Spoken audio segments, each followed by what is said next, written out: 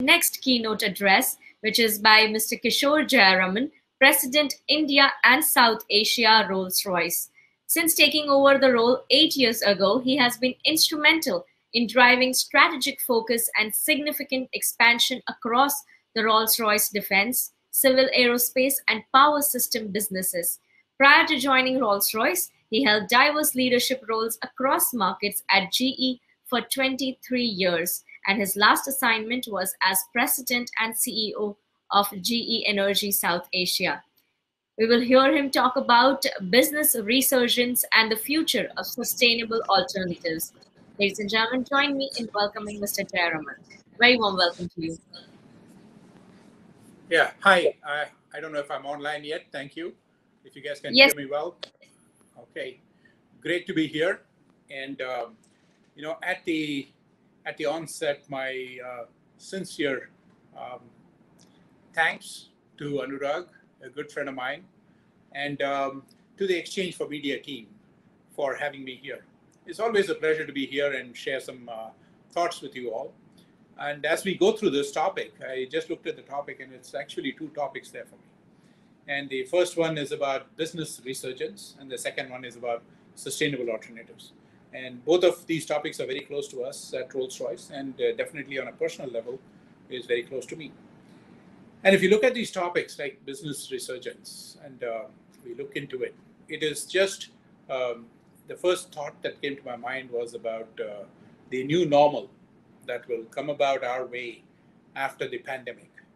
And I think in some ways in our lives, the previous generation probably had Indian independence, probably had World War, etc. My previous generation probably had those as probably very major events in their life. And if we look at a major event in our lives today, I think the pandemic will be it by any stretch of the imagination. There have been many, many events, many, many incidents that have changed the shape of how people behave, of how markets behave, of how countries behave, and no one has tested in the last 30 years as COVID has in the present time. Now, leaders emerge out of these sort of pandemics or out of these calamities, and leadership emerges as a result of it. Businesses, in order for them to succeed after a pandemic like this, will have to be very agile. And by agile, I mean have the ability to respond with pace. And we will talk a little bit more about it, but I think it's got to be the pace at which businesses will adapt themselves. Now, that brings up adaptability, another term that I strongly believe has become the new normal. And it is about the way companies, the way organizations, and the way leaders and individuals sort of move with pace to change. So if organizations and companies are not agile and do not adapt quickly, they will not exist. Businesses were there for about 50, 100 years, if you look at it, before they had to reinvent themselves completely. And over the last 30 years, businesses had to readapt or reinvent themselves every 15 years. And I think as we look into the future, businesses will have to reinvent themselves over a couple of years period. Now, when you have these couple of years period, it seems like, yeah, there's time. But if you look at when the pandemic happened, as we speak today, it's been a year. And nothing has changed. Over the last year, the vaccines have just rolled out. Not everybody has got a vaccine. States, cities, countries globally still don't know if the virus is mutating, if the vaccine will work for it. We still have so many unknowns. And so the resurgence of businesses will happen in an environment of a lot of unknowns. And so it's going to be very important. We can't even predict what's around the corner. But what we can do is make our business that much resilient, that much robust, that whatever comes around the corner at us, we either can move and avoid it, we can adapt and accept it, or we should be able to quickly figure out a new plan after the impact has happened to recover fast. So in these three, in these kind of a three scenarios is where the whole life is going to be with a new resurgent business. And as we talk about it more, global was the mantra, right? The world is flat. We have all read the book. And Tom Friedman was very, very, very adept at explaining to us how, things have changed and how things have evolved. And when we look at the global environment emerging, and I remember this at the beginning of my career, about 30 years back, when it was all about China building, it's about Asia building, it's about emerging markets, it was all these things. Local, India was very local. Before 1991, we were very local. We had very strong systems that only promoted domestic markets with domestic companies, a lot of restrictions. So there was a global building, there was a local, and countries had to adapt themselves at that time to become more and more global. And now it's interesting because in the new normal, this global is becoming more local. And the local is happening. They all want to be global because they want exports. Every country wants exports. But they all want to restrict imports as much as possible so that they can have a domestic market and domestic companies. So the local is taking a lot more prevalence in a very global environment. And a new term for the new normal there is global. So you want to be global and you want to be local, so global, right? But what does this all mean? And if businesses don't understand economics, businesses don't look at the evolution of the world and the markets that's happening, I think businesses are going to find themselves in a very tight spot as they come into the recovery phase. Things are going to be very, very different. But what is the different? Like I mentioned a couple of times before, we don't know very surely yet. Markets are at an all-time high. Is this real? What happens if the markets have another meltdown like in 2007 or 8? What happens if there is some terrorist event like in 2001? Nobody knows, right? But companies have to understand all this. Economics is going to be the key. Strategies are going to be based on global economies and economics. So I think that is the business research and thoughts I wanted to leave with you. A couple of key things: agility and adaptability. Global, I think that's going to become a new normal.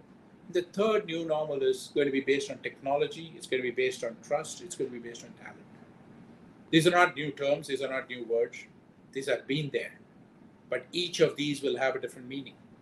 Technology today, normally I have only given speeches like this physically present there.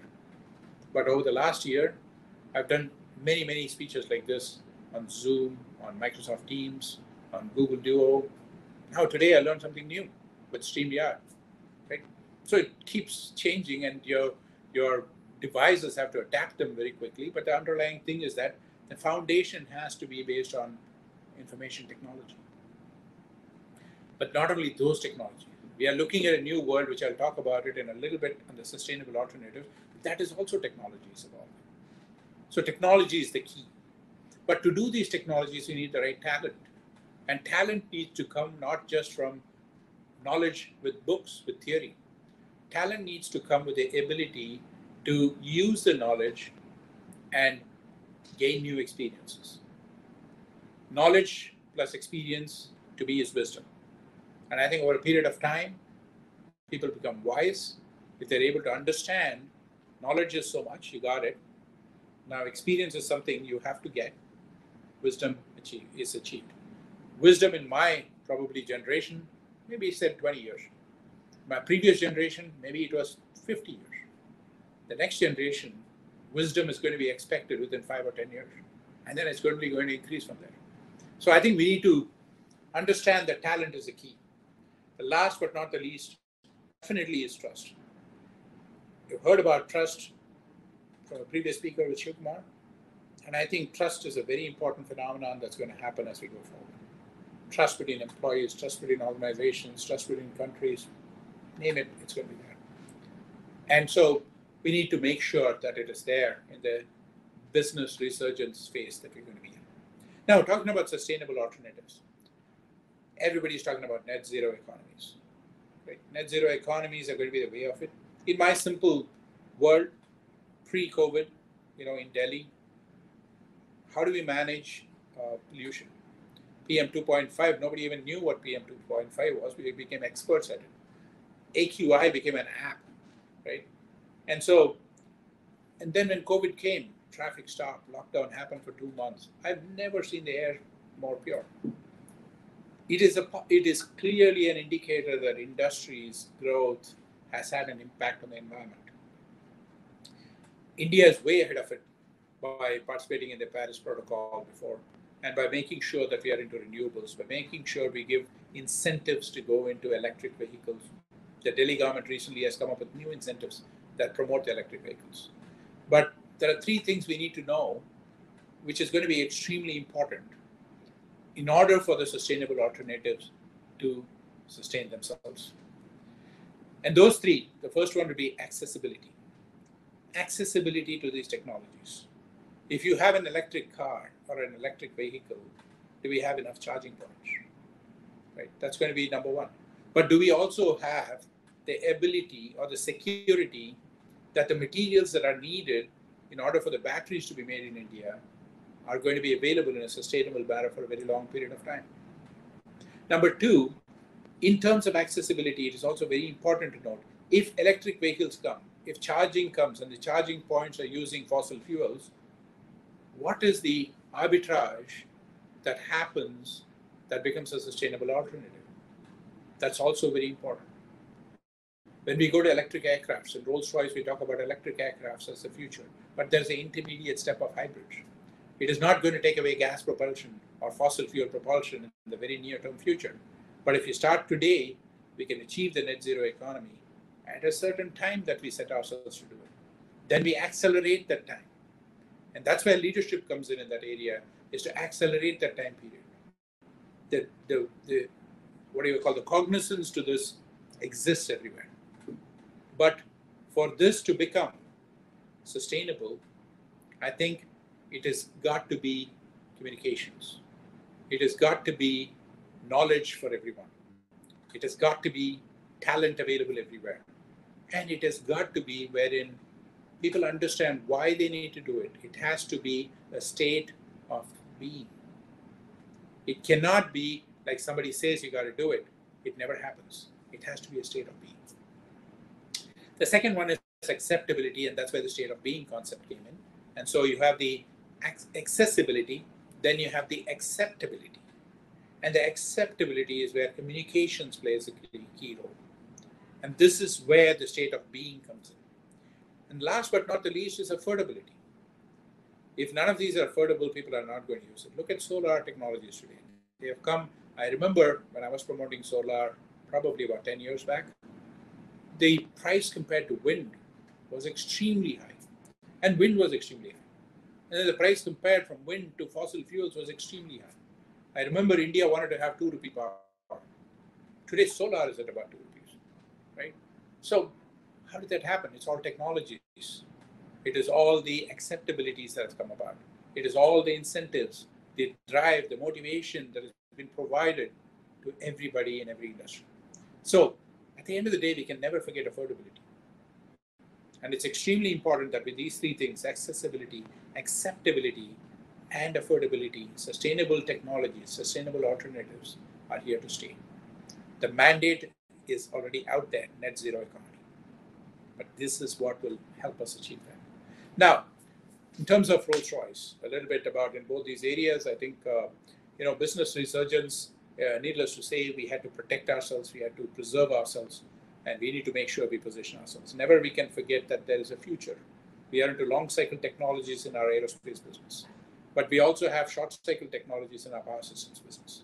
But it doesn't mean we cannot keep thinking about a net zero economy and moving in that direction. We are looking at microgrids as a way of the future. It is here to stay. Utilizing the best form, best source of energy is here to stay. So, pioneering the power that matters in a responsible manner is very important for us at Rolls-Royce. But lastly, I want to wrap up right here and saying that communications is going to play a very key role. And people who are here in this session, You are going to be the future. You are going to be the way forward, because conversation is going to be extremely important on all these topics. And conversation, creating a buzz around it, making sure that people are constantly involved, asking questions and thinking about it, is going to be very important. Now, I remember our Honorable Prime Minister during his first term, long before, said this, right? And he said, perform, reform, and transform. Absolutely perfect. And then he changed it after about 6 months or a year, and he said, he added the word inform in there, right? So I'll leave you with this thought: inform, right? And let us perform, let us reform, let's transform while we inform. Look, once again, thank you so much for this opportunity. It was a privilege to be here with you all. And I really hope that I was able to give you some points to take back with you and ponder over. Thank you. Thank you so much, Mr. Jayaraman. It was a pleasure for us to listen to you, share your thoughts, your journeys, and insight with us. Thank you so much for being here. Our audience have greatly taken on with this conversation some key takeaways that they're mentioning. So thank you once again for your time.